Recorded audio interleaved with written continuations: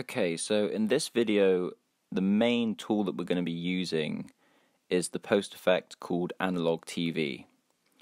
And within the Analog TV material, if we just click here, we're not really going to be using the noise, and we're not really going to be using the chromatic aberration, although obviously if you want to use that you can add it later.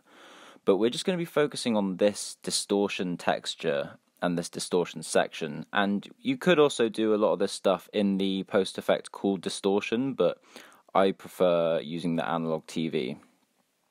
So if you look in the textures, when you create the Analog TV, it gives you this vector image.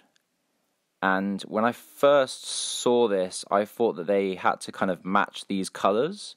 So I made a lens recently where I exported the vector image, opened it up in GIMP, and I started kind of just playing around, and I just wanted to kind of test just to see how it would look. So I just kind of like used the color picker to select some of the colors, and then I just kind of did these big circles. And then when I exported it, I just wanted to kind of see how that would affect the final image. So it ended up looking like this kind of like cracked screen, which I thought looked quite cool, and I used it in one of my lenses, which you can get here. But I found out that it really doesn't need to use these colors. You can just use a black and white image or a color image. It really doesn't matter. You can use like a gradient if you want to test it and kind of like, yeah, I would just recommend playing around with it. But if you want to make a glitch effect, an easy thing that you can do is just go to Google and search for like black and white glitch image, and then just download. I downloaded this one, and you can also put GIF at the end and just sort of like download some as GIFs and just see how they work.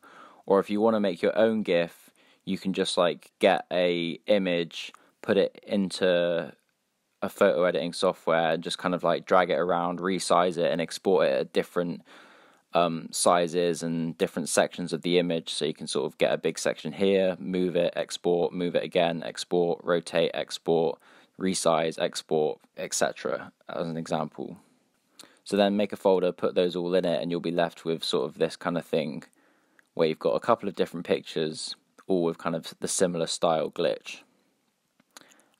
In the resources, just do add 2D animation from files, and then navigate to the folder that you saved all your images in, and then just size it correctly.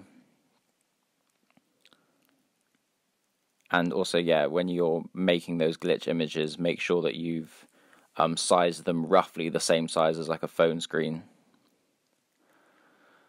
So then once you've created that animation sequence, you can just drag that into your distortion texture of the Analog TV, and you'll be given this kind of glitch texture, and then you can just kind of like control the strength of it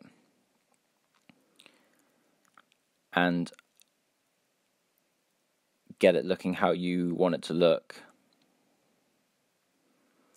Also, you could add, like when you're when you're exporting, if you wanted to have like some frames where it's glitchy and then some frames where it's not glitchy, you could just do like a fully gray image. So you could do like glitchy image, gray, glitchy, gray kind of thing, so that it's like maybe not constantly glitching, but it has these little breaks of where it's kind of normal looking and then glitching and then normal looking and then glitching. And you can also add that same, because it's a black and white texture, you could also use it as like a mask on your camera, so then it will only be affecting sort of like affecting certain areas of it. And then if you do put a mask on it, you can put other effects and it will only affect certain parts. And then you can also duplicate that animation and like do a different speed. So you can get quite a lot out of one animation sequence. You can change the speed a couple times and use it for a couple different things. So using this technique, I made a GIF of these kind of like VHS distortion scratch lines, and you can see here it gives it a lot more of an authentic kind of old school camcorder VHS look. And if you want to learn more about making a VHS style lens for Snapchat, make sure you subscribe and stay tuned because I'll be uploading that tutorial next.